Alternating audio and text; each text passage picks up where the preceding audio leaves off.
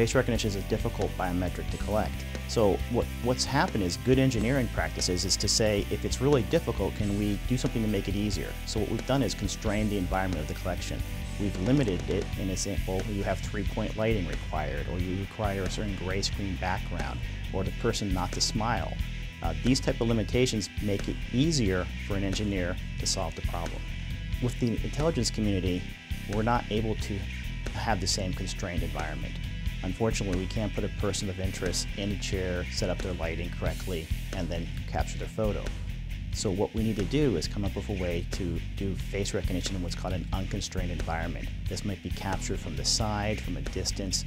In some way, this is a much harder problem.